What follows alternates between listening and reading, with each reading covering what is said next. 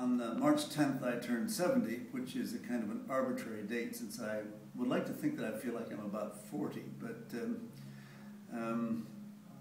biology has a peculiar way of making you older even if you don't feel it.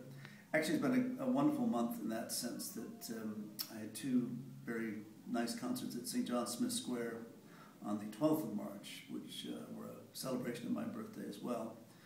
And that involved some of my more experimental works, a piece of mine called A Dinner Party for John Cage, which is kind of a raucous dinner party which is performed with chance operations. Had quite a few Trinity Laban singers involved in that, along with English National Opera singers, etc.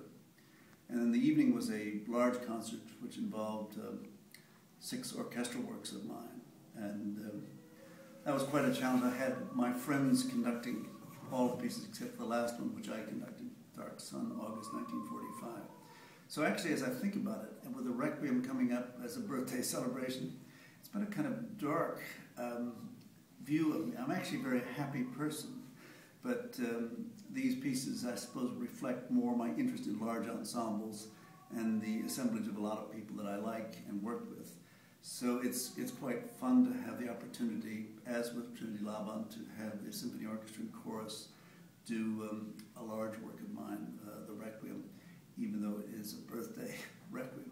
As one of my colleagues pointed out, it's I should feel really privileged to be alive at my own Requiem, so I think I'm going to enjoy Thursday night actually watching this from the audience.